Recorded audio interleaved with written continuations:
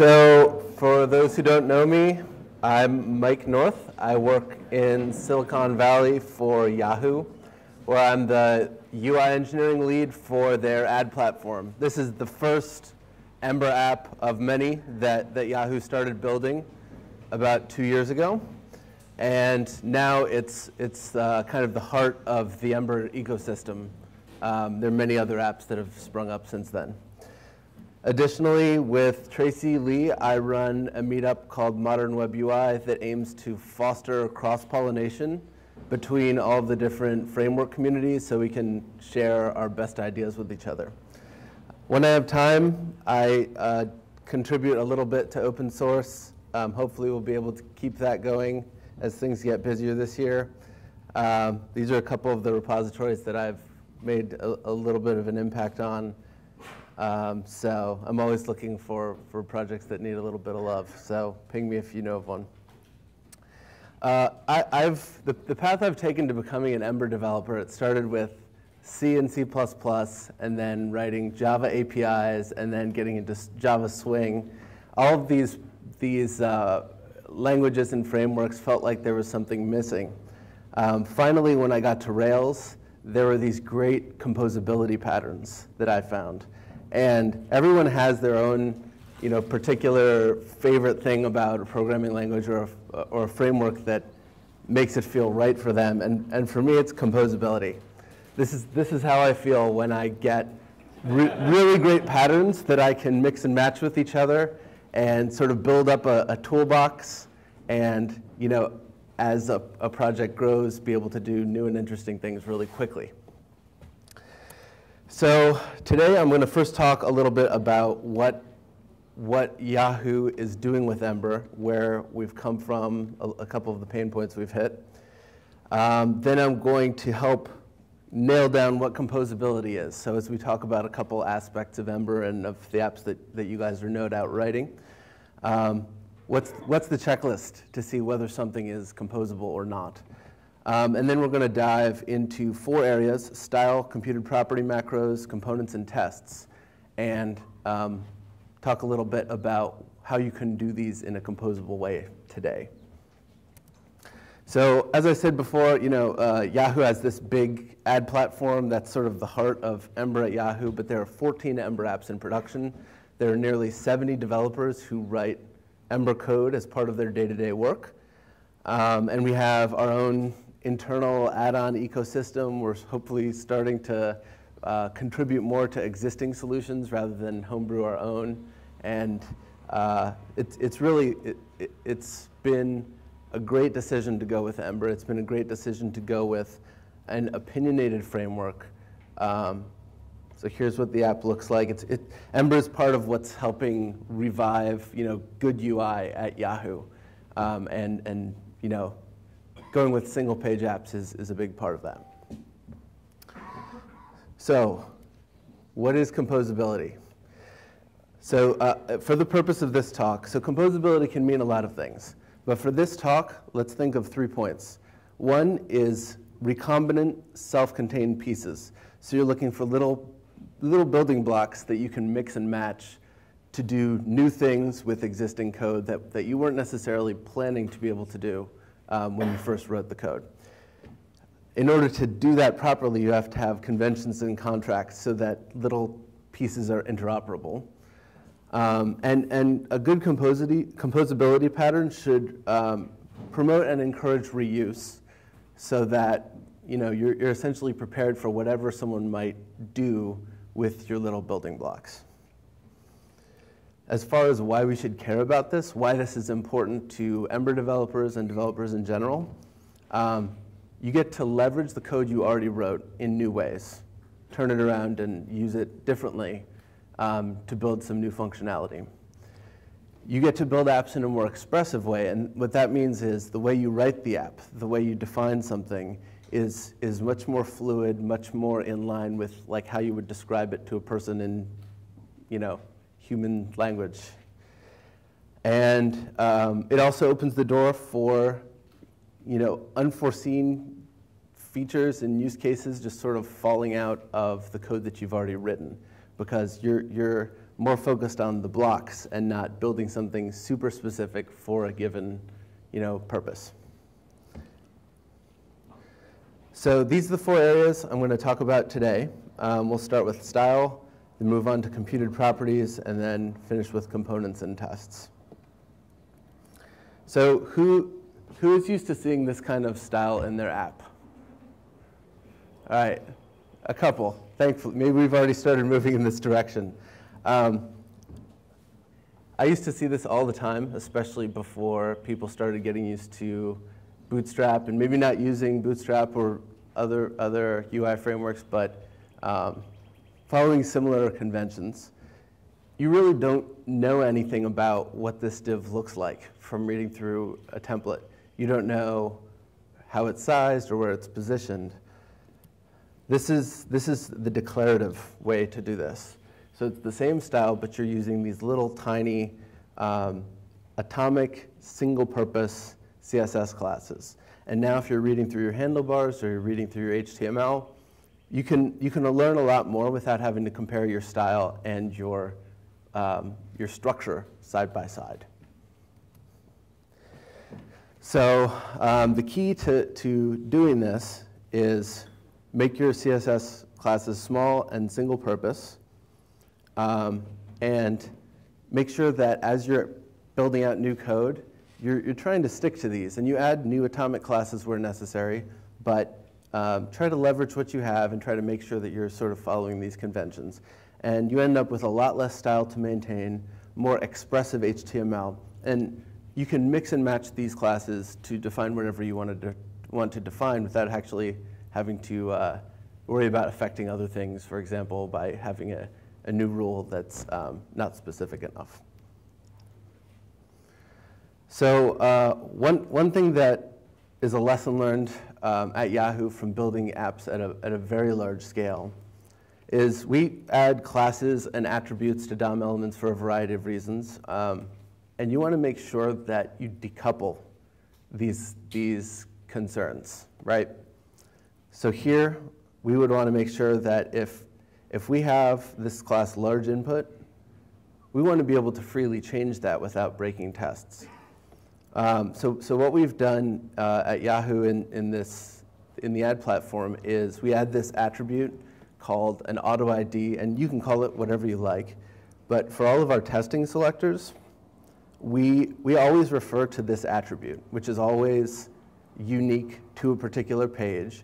And this lets us freely refactor style and structure without having to worry about the tests breaking just for that reason.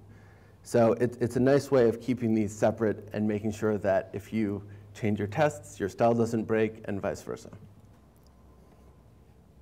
All right, so that's the easy one out of the way, style. Now moving on to computed properties. So this is the basic idea of how you get a computed property. Essentially, it's a recalculation function with a caching capability built on top of it. So you call it the first time, it'll calculate and return its value. And you call successive times, it will return the cached value. If a dependent key is changed, the cache is invalidated. So the next time you call it, you will calculate a new fresh value. And we'll hear more about this later today in one of the other talks. In general, you can think of computed properties as filters, right? So they're just, like here's an example of RGB components turning into a hex color, and sometimes if you have a reversible calculation, you can go the other way as well and have your setter setting its dependent properties so that you can sort of have a nice convenient binding for a particular use. So this is a big part of Ember apps. I think a lot of people, if you look at your controllers and if you look at your components, there is a lot of this going on. So connecting back to composability, we got to think about our building blocks. And our building block here is a computed property macro. It's just a function that returns a computed property. And this is part of the definition of composability. So this is an atomic building block. It's isolated. you can mix and match these to form a new component, but not necessarily to form a new computed property, unless you end up, creating intermediate properties, and they end up sort of dirtying your object because you're adding new intermediate computed properties just to build this big chain. So the composable part comes in with this library here. It's called Ember CPM. It's sort of the junk drawer of computed properties, since it doesn't look like we want to add more to the framework itself. But you can see here we have a sum and a product computed property macro, and we can actually nest macros inside other macros. And it ends up, that you can just have whatever property you actually want on your object, and you express that by, nesting and combining other computed properties. So I'm going to tab over to a quick example here to show you the difference between these approaches. So here I've got a basic app for a restaurant menu. And we've got a couple items on the menu here. And we've got an order. It's sort of your receipt, right?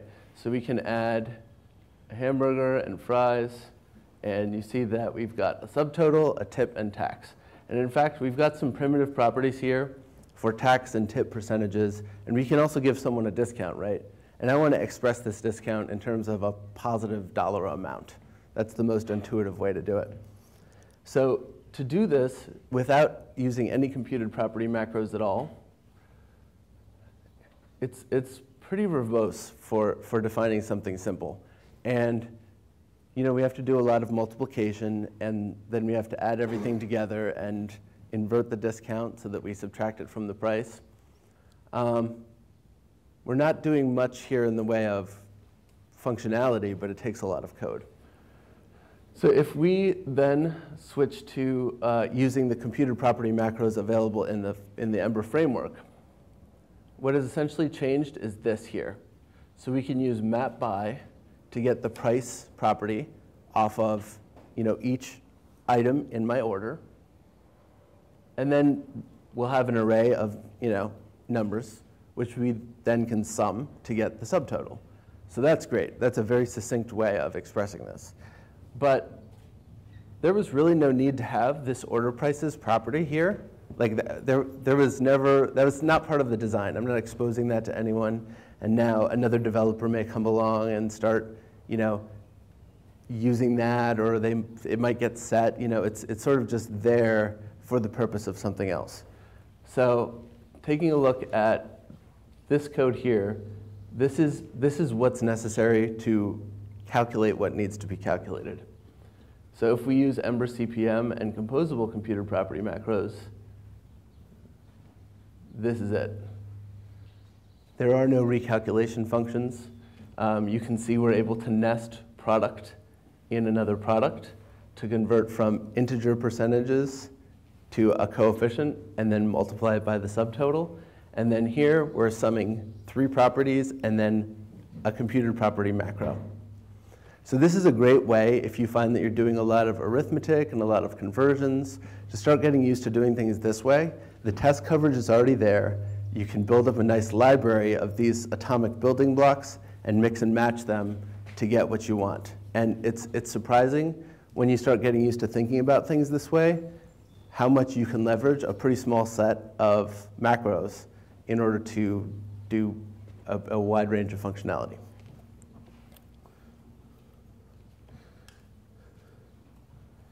All right, so that's great. Now we can mix and match style. We can mix and match computed property macros, components. So this is a big one. And we're pretty close. So it's not the source of truth for state, which is a good starting point. State starts to become messy if you're trying to mix and match and you don't know who's holding what. Components definitely promote reuse. That's the point. They're little modular chunks of view that we can, freely use for various reasons. They're not easily recombinant, though. They are in some simple cases, but to really create something that starts to look like a DSL, starts to look like very expressive, you can run into trouble in some ways. So we're going to walk through an example of just building a card here, and I'm using Ember CLI materialized just for style and for a goal. You know, it has structure that it will render this way if we get it right. And this is the structure we're looking for. So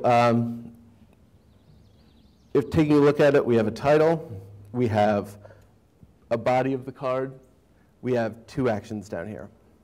Can you make it bigger? I don't think I can right now. Sorry. So I will show important chunks of it bigger in the next slide, or a couple slides down. So one approach to doing this is to take the lowest common element approach. And that basically is taking the concept of yield and working backwards. So you can yield when you use a component in block form. And essentially, if you're saying, OK, well, I'm going to drop this yield in somewhere, and everything that has the potential to change, we sort of have to capture that and pass in a lot of HTML. So this is that approach here. And on the left, you can see we're not actually doing much of anything. Like this doesn't add any value. The markup is almost as bad, if not worse, than what we started with. So this is not useful. So another approach is the parent does everything approach. And that is, in this case, we're going to pass in the title. We're going to use our block for the body of the card. And then we're going to pass in an array of actions. And the parent, this will end up being a very specific card component that we can get to render exactly what we want. But this is not composable. So this doesn't give us this recombinant mix and match aspect that we're looking for here. So here's what we're going for. If we can get something like this reflects what it is to be, this card. You have a body, you have some actions, you have a title, and we really don't force you into using any other markup beyond that, right? Every important concept has some markup, and then there's nothing more. So there is a challenge involving content projection. So we have 4 pieces of content we need to worry about: the title, the body, and each action. And you can see that, if the code's not too small here, the actions need to be in their own special div. They're not something that can just be lumped into the yield. If we really do want to save consumers of our component from having to add a whole bunch of extra markup when they define a card. So we probably know pretty well how to do the title. It's just a property binding, right? And we can use our one and only yield for the body of the card. The actions are where it gets tricky. So I'm going to show you guys an approach to handling this that will allow you to project little pieces of content into components in a reasonable way. So the 3 things we need to make sure are true for this approach to work are: the children do not do the rendering. They exist for the purpose of capturing a piece of template, right? So the parent actually does the rendering. And in order for the parent to do the rendering, the parent must be aware of the children. And so we need some registering and unregistering mechanism. So essentially what we're using here is nearest with property, and that's a way for a child component to search upwards through the component hierarchy to find something that has something that for which a given property key exists. And so I just created a property called _WGE card, right? It's something that no one's really going to touch, and it's just really there as a means of allowing child to find parent. And then child registers itself with parent, right? Child has its render method overridden with an empty function so that it doesn't render.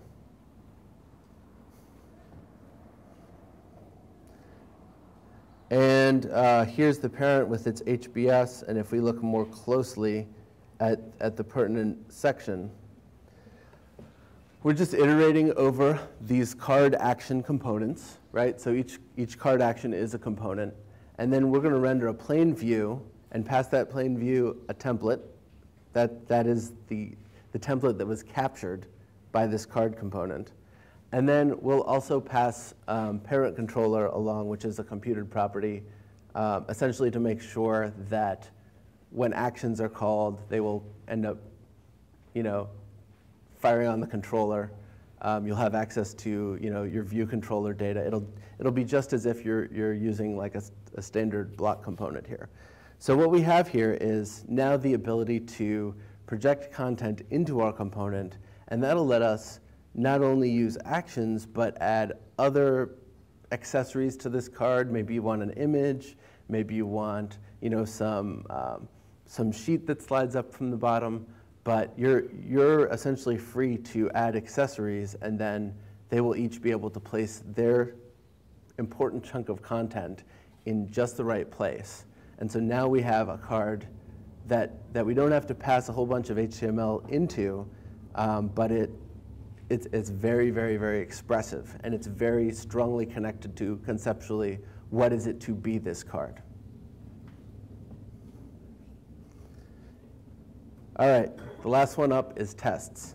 So this is a big pain point for a lot of developers, and at least from my standpoint, working with the engineers at Yahoo, the better I can make the test writing experience, the lower our defect count goes, and the more tests we actually get written. So we get more release confidence, we experience fewer actual bugs, but there are some sort of speed bumps along the way that hold us back from getting there. So we recently had to deal with a sensitivity to order and timing, and that had to do with like if you have some promise that is some request that started in setup controller, and basically not everything is settled by the time you arrive at that page. Depending on how you synthesized your API response, there might be some sensitivity there. Brittle selectors are a big problem. We talked about that when we were going over style. Now we use auto ID. We use something independent of style to find buttons that we want to click. And then also, because we're not really writing dry tests, there's some patterns, but there's not really a great pattern that's resonated with us for dry tests. We still run into situations where one change will break just about every test that might test around that change. So, and our tests look like this, and I'm glad this code is too small for most of you to read. It's ugly as hell. It's essentially set up a bunch of API requests or API payloads, visit a page, and then make your asserts. This should look very familiar. In fact, if I cross my eyes, it's like I can almost understand what's going on here. So there's a lot of, what we're dealing with here are API payloads and selectors, and like the test has to be very aware of not just what is this page trying to do, but how is it structured, what data is it asking for, and this is sort of bleeding into the idea of like what a test should be, which is, here is a scenario that I am testing. Here are the asserts that I'm trying to make. So, page objects. Who here has heard of page objects? Awesome, not nearly enough of you. So the concept of a page object is it's sort of a third level of testing API. If we think of the first level, it's like jQuery and document query selector all, retrieve a DOM element.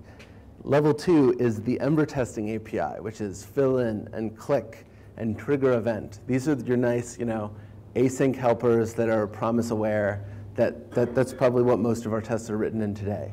The idea of a page object is you take a given component or a section of your app, and you handle all of the, you take care of all of the code that has to handle specific API responses, or has to, click a button with a particular selector. You take all of that and you build it into an object, and you give yourself this great surface to interact with for writing your test that has much more to do with how the page works and what is this page about, rather than what is the class on this button that I have to click in order to submit this form. All right, so I'm going to kick over for another quick example here. Oops. Come on, Keynote. All right, so this is what a page object looks like, and this, we may open source the library for this. I think there's one that already exists. It's Ember page object. Wild guess there, but there is some school of thought that it's better to write these for your app because there's not much to them, and they're very tied to the particulars of how your app works, and they're not a big deal to write from scratch. So here's just a base class that I wrote, which it's essentially giving me some common methods and, to like grab a DOM element. But I'm building an assert into it, right? So this will fail if the element doesn't exist and fail the test if that is part of what I'm calling to make an assert. I built into it an ability to easily grab something by auto ID. This is just a convenience layer here.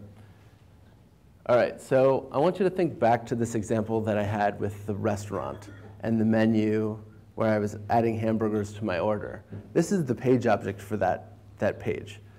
So I've got the ability to prime Pretender with an API payload to respond with. So I've synthesized my API, that's needed for this page.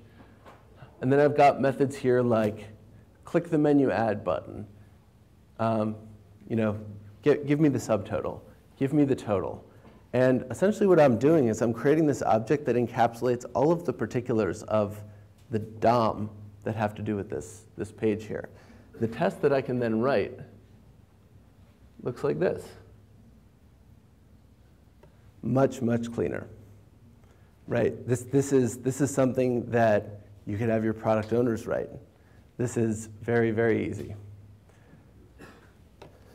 So this is the direction where this has been a pattern we've used at Yahoo, and it has, I think before we started using it, we had something like 7% test coverage after our initial sprint to get like our MVP done, and things have really taken off, and we have like a much higher test coverage. Obviously, it's easier to get higher than 7%, but we have good release confidence now, largely due to easing the burden of writing tests. So some tips for writing these objects. Always return this from your methods so that you can just chain things together. It's nice to write this big, long chain. It looks sort of like RX, if you guys have written that. And the idea is that it's a big assert chain that at some point it's going to break and it's going to fail if your tests fail. That's exactly what you want. There is sort of a school of thought, do you just have this thing spit out, the page object spit out values and you do your asserts outside of it, or do you have the asserts baked into this object? I think that the victory is implementing this pattern one way or another. You guys can decide what's right for you there. And build page objects for components. This is the recombinant part. So if you have like a date picker, and the date picker has, click on the field to open it, advance to a particular month, click a day, that could be a page object in and of itself that's a child of another page object. Like restaurant menu instantiates a new date picker page object. This is the recombinant part. This is what allows you to mix and match. And essentially if you change your date picker, update it in one place, all of your tests will start passing again. So as I wrap up here, I feel very strongly that composability is right in line with the direction that Ember seems to be going in. If you look at the major highlights of the major developments to the Ember ecosystem recently, like add-ons and what's to come, like services, like engines, services exist. There is definitely an emphasis on being able to define encapsulated chunks of behavior, of code, and compose them in a way that lets you be extremely productive in building an app. So, and just to recap here, we now know how to take style and reuse it in a mix and match kind of way by using atomic CSS classes. We can use computed property macros in a composable way using Ember CPM. We have a content projection trick that lets us compose components in a way that goes beyond the basics, right? And then finally, we talked about page objects and how you can use those to sort of get the DOM and API request specificity out of your tests and to write really easy to read, really easy to maintain tests. So I hope you guys will start, keeping an eye out for composability, and I hope that this has helped shed light on sort of some new ways to address these areas.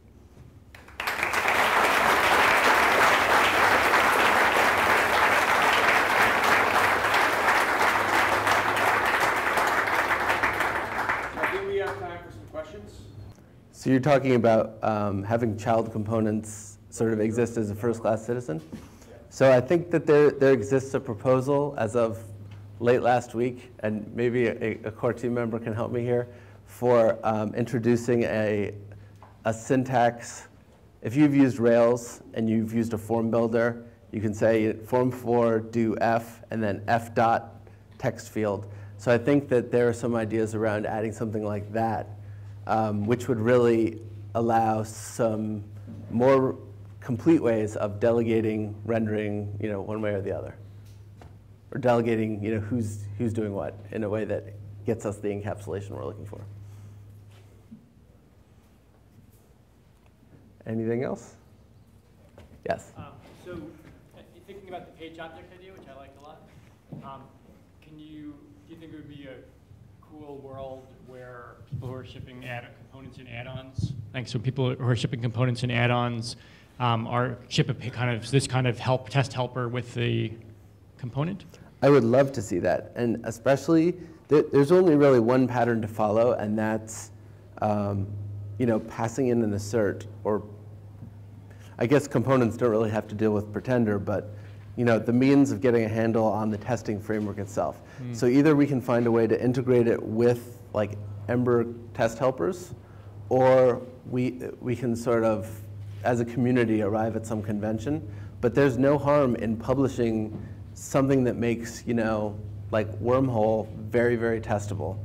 And that could be consumed just as the component is consumed by people's apps. Cool, that'd be neat. One more question on the content projection concept. Yes. It strikes me just intuitively, I don't know if this is true or not, that something like that might make Ember's rendering passes less efficient. Because, yes. And have you run into that, or? So that it definitely will make the rendering passes less efficient, and I think that. So I have used this in places where I'm not all that concerned about performance. Like I wouldn't want to use this in a table cell, for example, in an each. But if I'm just rendering a card, 1 or 2 cards on a screen, or if I'm rendering a set of 3 tabs, until we have some more established first-class patterns that don't, this is a hack. This is a hack to do it this way. Until we have a first-class way of doing it, I think that it's better to kind of acknowledge the hack and live with it than to try to find a more ugly and deeper hack that's trying to do things properly that the framework just, we collectively have not been able to add that to the framework yet. Cool. Yes? So you have to maintain your page object. Sure. You have to maintain your page object to stay in sync with your component. So how do things getting out of sync there, how do the failures look different from a failure of your actual test scenario? Like how can you tell whether you broke a test or whether you have to update your page object? So ultimately, you're just breaking a test, right? If you think about what we've replaced, Really, it's like this element cannot be found. And perhaps if we look back at the base class I had here, so if you wanted to, you could add in your asserts, a prefix that lets you know, like, in which page object was this failure detected. I think that there's definitely something to be added to this pattern for sure. And identifying where the error happens, that's another important, like, snag that if there is a good answer to that question, it will help people write tests better. It'll make the pain of breaking a test and going and finding the breakage quickly and fixing it, it'll make that easier. So I think that there are definitely ways to do it, and just adding more information in the asserts is one. But that's a very good point. Knowing where the breakage happened is key. All right, thank you guys very much.